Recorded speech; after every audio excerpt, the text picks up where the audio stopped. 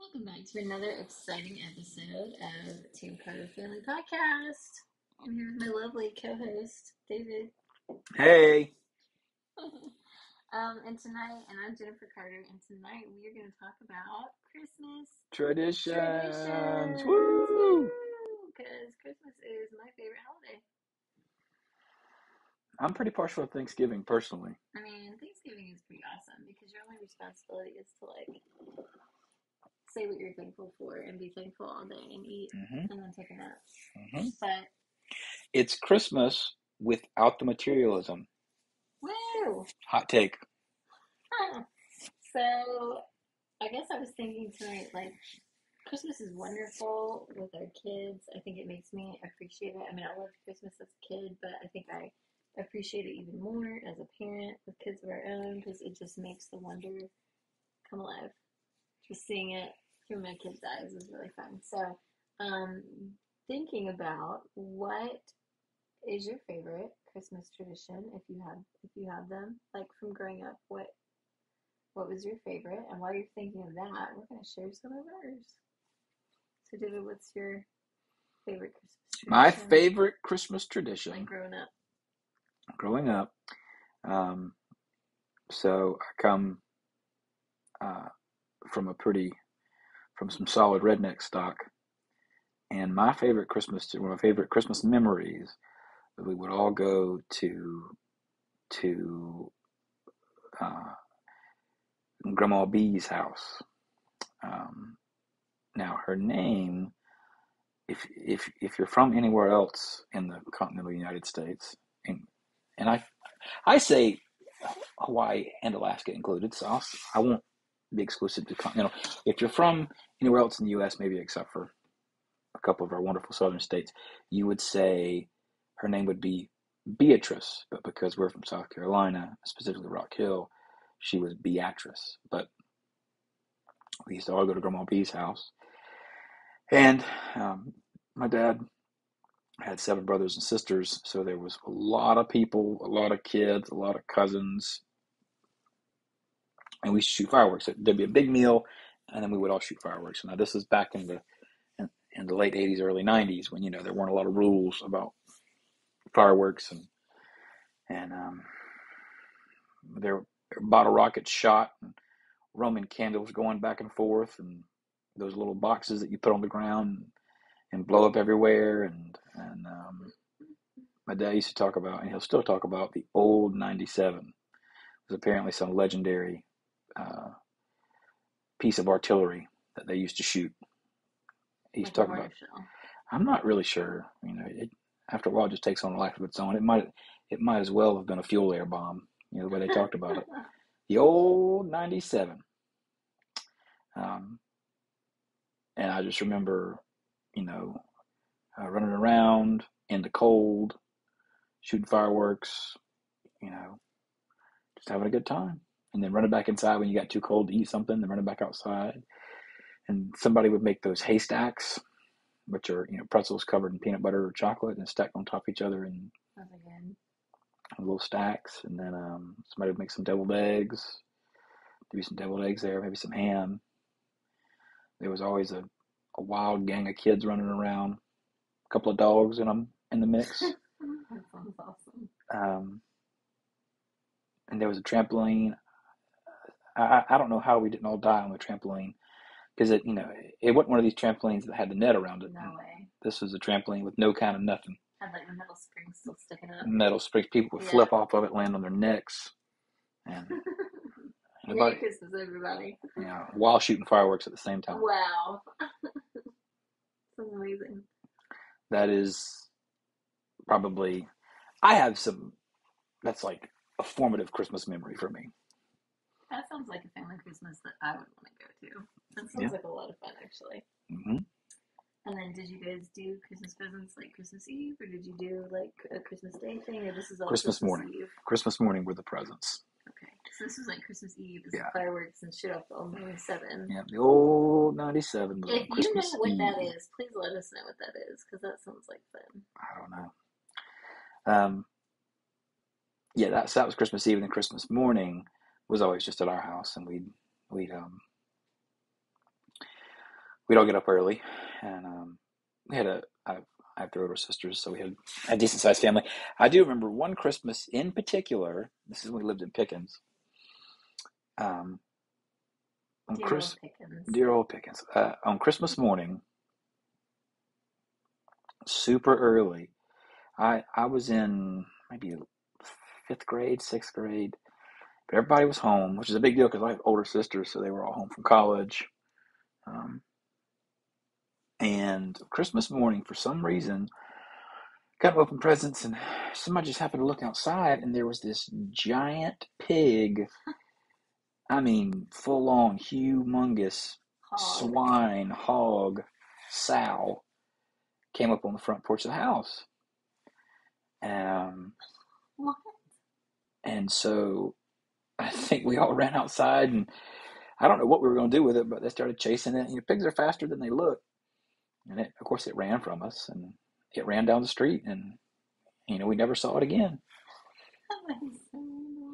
This was like 95, 96. Nobody came and got it. It was I just mean, down the street. It was gone forever. it just ran away. It just ran away. I think one of my sisters said that it was trying to escape from being somebody's Christmas dinner. Wow. And that's memorable, though. It's very That's super memorable. memorable. Wow. Thanks, Pickens. Well, when I was a kid, I can remember we had 3 full-on days of Christmas. I mean, it was like starting Christmas Eve. We would all go to church, and I really like a good traditional candlelight Christmas Eve service at church. I mean, I think I appreciate that more as an adult than I did when I was a kid, but I appreciate my parents taking us to that as kids because it makes me appreciate it more now. And both sets of my grandparents would come, and so it would be like our whole family, taking up like 3 pews, and we would go do a Christmas Eve service, and then we would go over to one of my grandparents would have a Christmas Eve like party, and we would do like kind of like buffet style, and then that would be like the time when we'd all eat and listen to music, and then we would get the kids, and I guess it would be now, like family presents. you have to mention here that it was that the 25th was also Pops' birthday. 24th. 24th. Sorry. 24th. Christmas Eve. Actually, okay, let me back up. Actually, it starts Christmas Eve at lunchtime because we go out for his birthday, and we always thought that he gets double presents. And Pops is just this legendary figure. He's amazing. Played football at Newberry College back in the day, back in the 50s. Well respected man in the community. Mm-hmm. Growing up, he was everybody's like principal, from I think elementary school, middle school, something like that. But he was also a football coach, and so everybody thought very highly of him. Everybody thought very highly of him, and so growing up, people were always like, "Oh, that's your granddad." Here's my principal, and I got a whooping from him. I think so many adults were, back when you could spank kids at school, told me that was the worst whooping I ever got was from your granddad. It's like, okay, sorry. Yeah. You probably deserved it. I'm sure you deserved it. I'm sure you deserved it, but okay, thanks.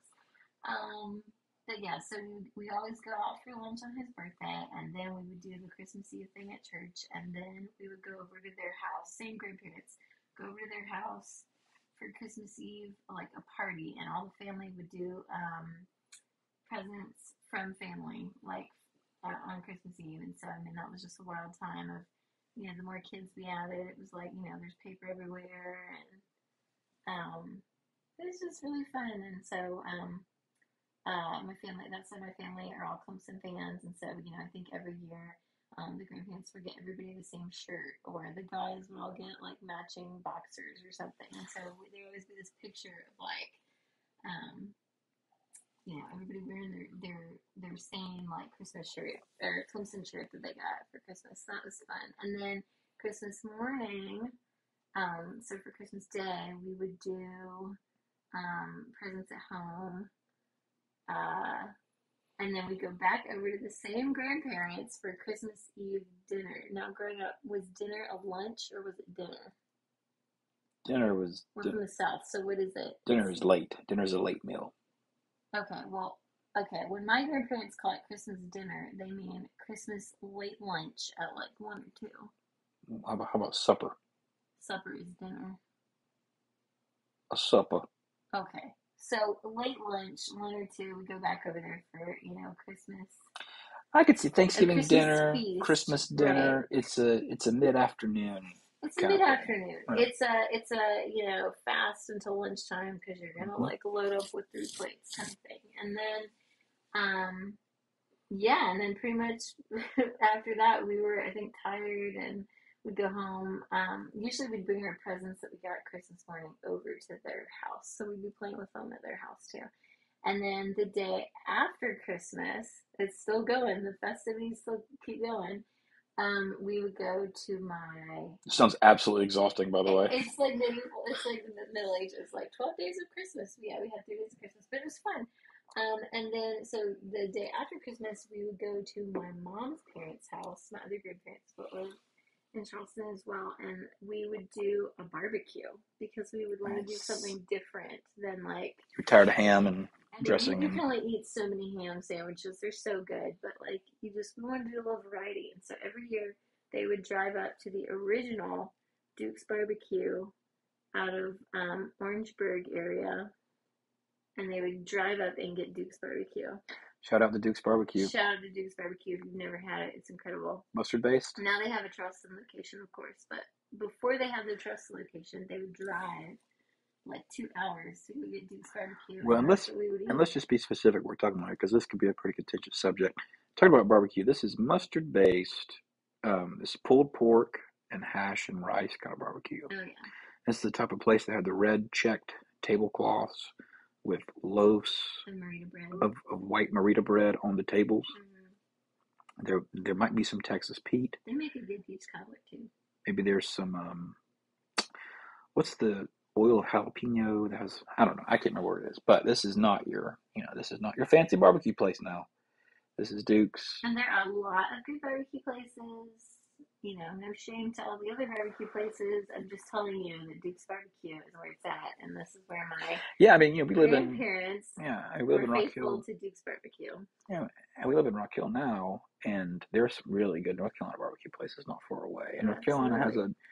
North Carolina has a different. Well, I say vinegar based. It's really mustard based because there's obviously vinegar in mustard, but it's more kind of yellow mustard. Now North Carolina has just vinegar based And tomato based, right? and, Some and tomato places have based, tomato based.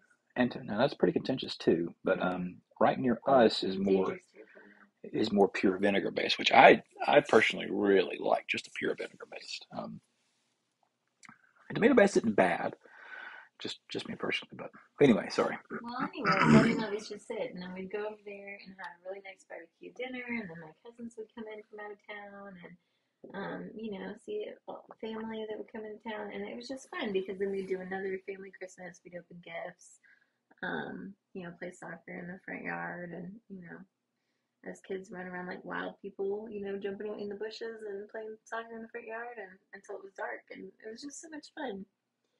And so that's Christmas memories. What is I don't want to focus so much on gifts, but like, what is maybe a Christmas memory that like was like a standout? I mean, the pig in the old '97 is pretty amazing. But like, what's a Christmas morning that really stood out to you as a kid? It was funny as I really don't. I mean, I remember things that I got, but that's not the main memory that I think about when I think about Christmas. I remember when I got a PlayStation. That was a big deal. Um, the PlayStation 1, and I got a PlayStation 2. I remember that very distinctly. I was in middle school. And then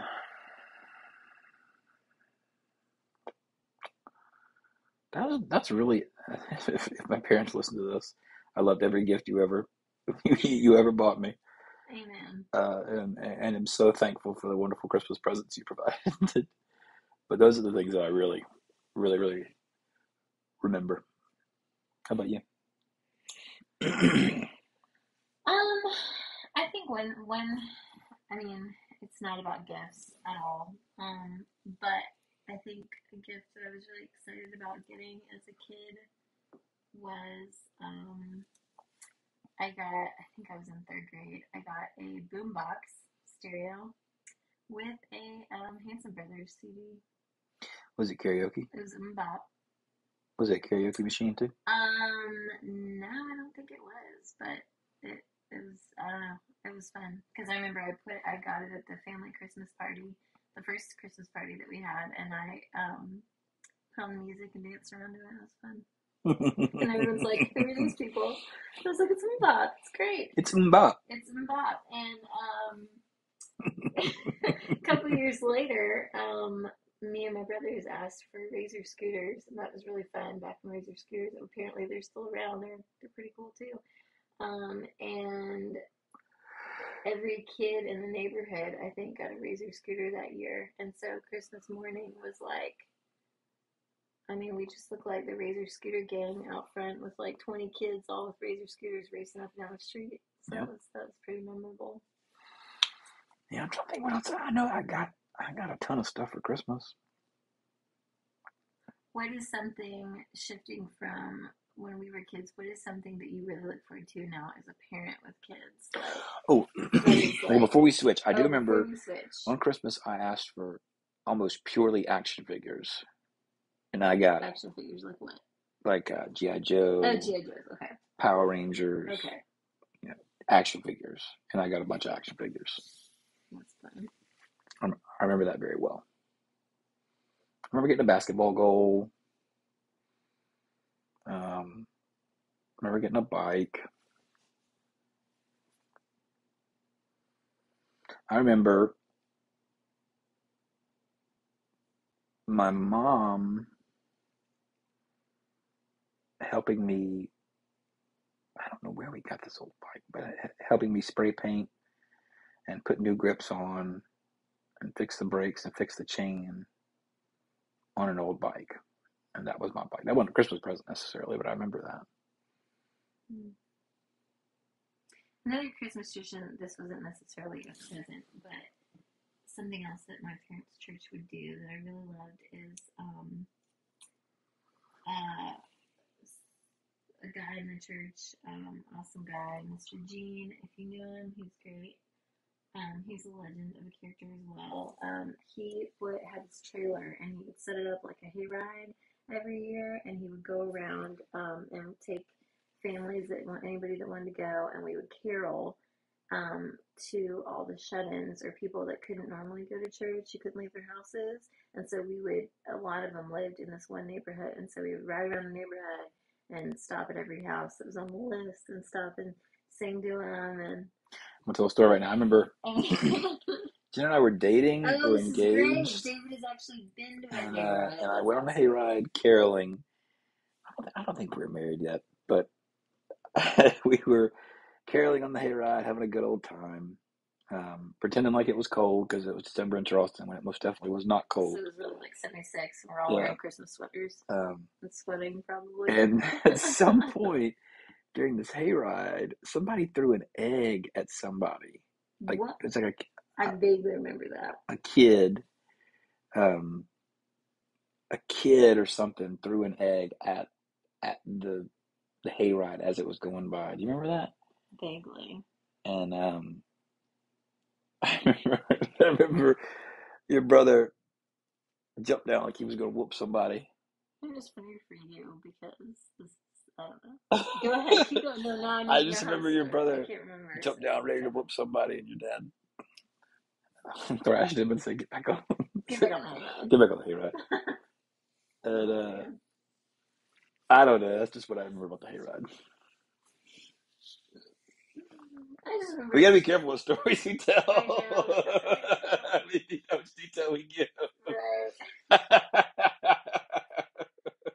Well, and usually somebody dresses up like Santa Claus and passes out presents to these shut-ins, and it's very sweet because they usually invite us into their homes, and we stand around and sing to them, and grandmas cry, and it's very sweet. Mm-hmm. It's very sweet.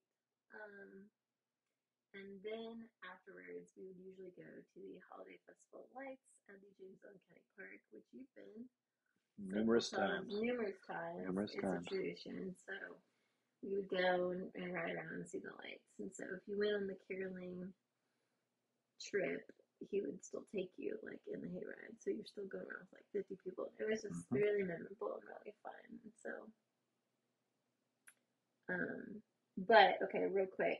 Oh man, I'm out of time. We're at 20 minutes. We're done. We'll keep going. So, what is one of your like favorite memories? Because we've also spent Christmases. Those are some of our favorite Christmas times and experiences in the U.S. We've also spent time outside of the U.S. for Christmas. So, is there a memory that you've had from experiencing Christmas in one of the countries that we've been in for Christmas So that favorite just sticks Christmas, out? not in the U.S., has got to be 2011, Christmas 2011. 2011? Yeah, no, Yeah, 2011. 2012. No, because we graduated in 2012. Yeah, Christmas 2011. Christmas 2011. We spent in Doi Intanon in Thailand, which is a village in the north of Thailand. And was that the name? It's the highest mountain in Thailand, I Is that believe. the actual name of the village? Or is that just the name of the mountain? I'm not sure. I Well, can't remember. Doi Intanon was the name, I think, of the village. But anyway, we're in this village for Christmas. We were able to take part in uh, killing and roasting a pig, Yeah. and then one of our one of the one of Sorry our about that. That was on Christmas one of the Day, wasn't it? one of the people on our team, a shout out to Jamie Ribby, Jamie. made a crush out of Coke cans. It's really pretty incredible. I wish I crashed like an nativity set a because nativity we didn't set. have one. She like took several Coke cans and folded the metal and made a legitimate nativity scene Mary and Joseph, baby Jesus in a manger, out like of out of Coke out cans. of the metal of the Coke cans. Yeah, it was And it was incredible. incredible. It was It was incredible. like a work of art. And so we set that up And so we put out stockings, and it's pretty funny culturally explaining to people. Our neighbor dog is losing his mind. I'm not sure if you guys can hear that or not, but it's pretty cool. It's pretty funny culturally trying to explain Santa Claus. Santa Claus to other grown folks, because you're like, there's this big fat red guy, and he brings presents, and they're like, oh, do we need to leave the door unlocked so he can come? And we're like, no, no, don't worry, he comes down the chimney. And then trying to explain what like reindeer are because Reindeer, yeah. we're Reindeer aren't a thing. In Thailand. So it's like trying to explain what a reindeer is and why this fat guy would have them and like What is he doing with them? What's his angle? what's his deal? And so it gets really interesting when you also have friends that are from even like European cultures because our friend her family was Dutch and so they have the whole like how the Dutch celebrate Christmas that was her family traditions and so she's trying to explain Krampus. you No, know, I don't know if it was I Krampus, don't but know it if it was was, Krampus, but it was yeah. something like Santa Claus, and you give out shoes and things. And we're like, And he what puts presents in your shoes. shoes? Yeah, he puts presents in your shoes. Yeah, Right. I do remember that. So that was cool that we tried to explain it. So we made all of our wonderful Thai friends put out stockings, and me and some of the girls went out and bought like little candies and soy milks and things like that. And we just made the biggest deal. We made chocolate chip pancakes, got the stuff for chocolate chip pancakes, and made it Christmas morning. And And it may our not Thai sound. friends were so gracious. They were like, "Oh, look at my presents!" They were just so excited, even though it was just little things. It may not sound like a big deal, but we were literally on top of a mountain in a village that had a tea farm and a school, and that was about it.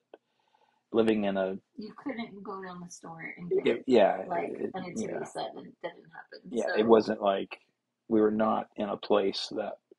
I remember on Christmas Day we hitchhiked into town, which is a whole other story in itself. But that was an adventure in itself.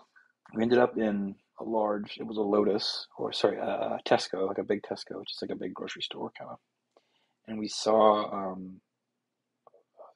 a Scottish person, I guess, yeah, saw us and said, "Happy Christmas, guys." And it was the most wonderful thing because Christmas is not it's not really a holiday in Asia. Not really, not the same way that we have anyway. So it was just a Thursday, but I very distinctly remember this European, I think Scottish individual coming up to us and like making a big deal about Happy Christmas, and that was like, But we did get to go celebrate with our friends, and we called our parents from the internet cafe and wished them Merry Christmas, and then we all went to a cafe and had like fried fish or something, and yeah, it was just very memorable. it was really neat being in a culture celebrating Christmas. It's such a big deal to us being in a culture that was like Thursday. it's the equivalent of Columbus Day for us. Like some people are okay with it, some people don't even know it happens. Like what anyway. Um, so that's one of our recent favorite Christmases. Now, Christmas with kids is probably one of the best things on the face of the earth. You have to do it right because there's a lot of buildup for kids. They hear about Christmas for 6 months, and you gotta keep an eye on materialism. You gotta make sure you educate about what's the point of Christmas, what are we celebrating. It's just a lot of anticipation because there's countdowns and all this, that, and the other. Um, a 30-day countdown to us may not be a big deal, but a 30-day countdown to a 4-year-old, it's like 15% of their life. Um, so, but Christmas with kids is absolutely wonderful. What are some of your favorite memories of Christmas with our kids so far? Um, I just I like to see how they really just are really empathetic with other people. Like recently we talked about, how can we give to our neighbors? What's something we could do? And they were like, oh, well, we're baking cookies for us, but we bake cookies for our neighbors. And so we bake cookies for our neighbors.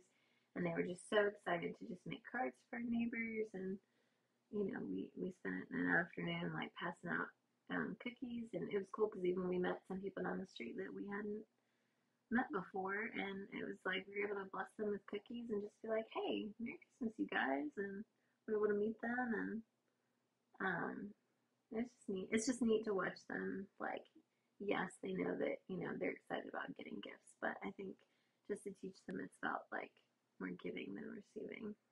It's really sweet. It's so much fun to give people things It's so much fun. and to serve and just to teach them that.